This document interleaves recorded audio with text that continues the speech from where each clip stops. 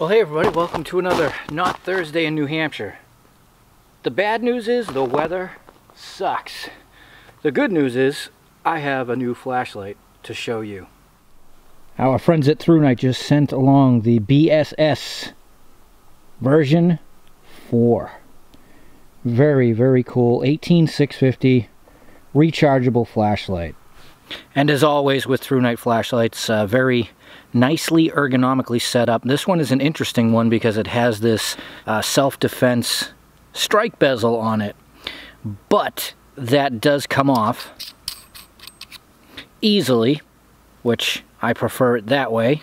But if you do choose to run it that way for whatever reason you may need, just be known that it makes the beam pattern flower-like.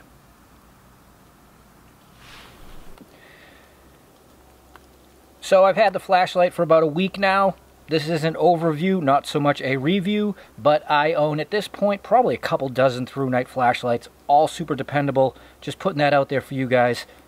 They sent this along for me to show to you, but on my end of it, I've had nothing but good luck with the durability and builds and usability of my Thrunite flashlights. And I expect this one to be the same.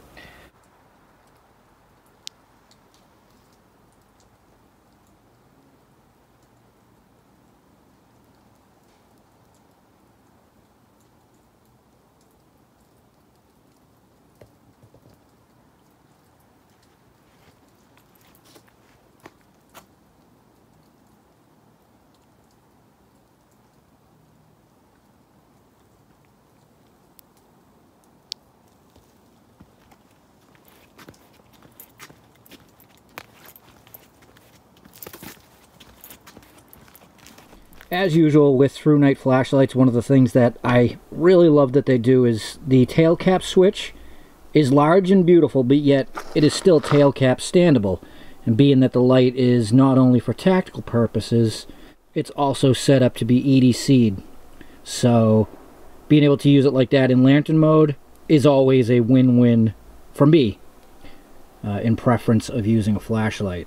So this is the cool white version that I'm showing you guys, and you get in the box, you get the paperwork, a holster, the flashlight, a 3100 milliamp hour rechargeable 18650 battery, micro USB cable, lanyard, strike bezel, red filter bezel.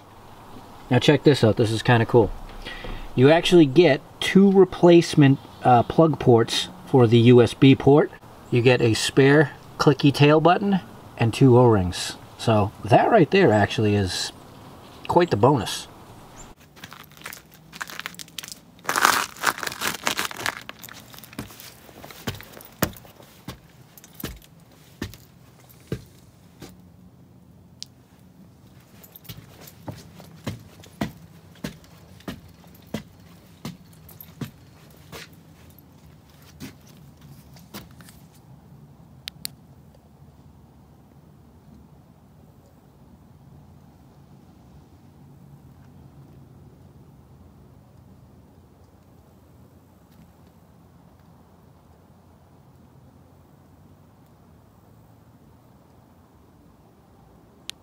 So a very noticeable thing about the body of this light compared to the other ones is they made it more consistent with a 1-inch diameter along the entire tube, so you can weapon mount it, and not only that, it feels a lot better having that consistent diameter all the way across when grabbing onto it.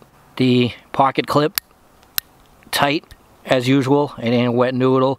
It does ride about 3/4 of the way up, so it's not a deep pocket carry, but it is tight at the least. Also, when you pull off this aluminum strike bezel, it does actually come with a red filter that threads on nicely.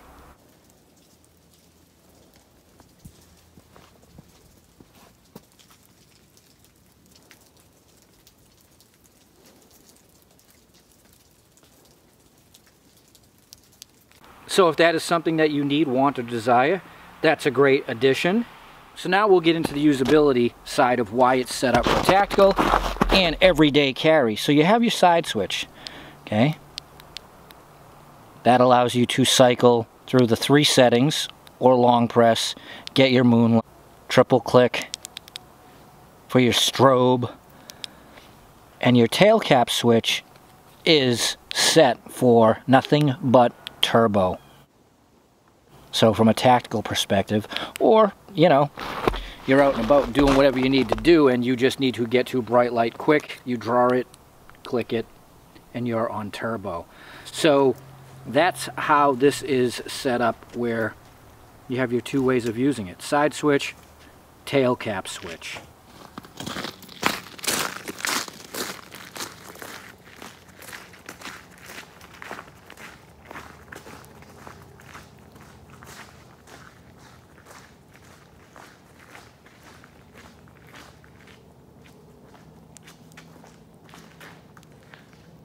And as usual, I will run a lot of footage of me using it outside, because realistically that's what most people want to see, is the beam pattern.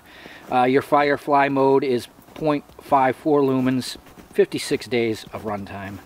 And then getting into low mode, 33 lumens, 55 hours, 42 minutes. It's a nice 33 lumens. Medium mode, 350 lumens, you get 4.5 hours of runtime.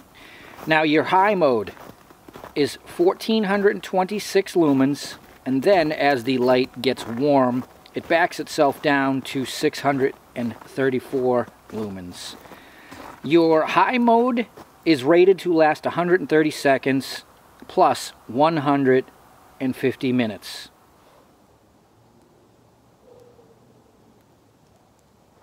And I can say that as using this out here, being that it is an 18650 light, that's pretty much spot on. Using that turbo, I got about 2 minutes of absolute, you know, daylight out here, and then it did back itself down. Noticeably, not only so much in the light it was giving out, but it cooled down.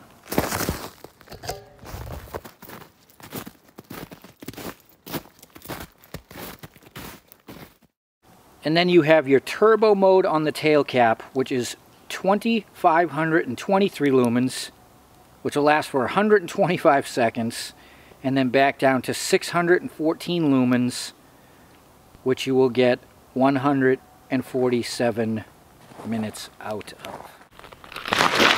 Yeah, it's just gross out here. But as usual with these Thrunite flashlights, drop proof, waterproof, never had a problem at all with any of them. And with that strike bezel on, if you kept it on, well, that really protects your lens tremendously.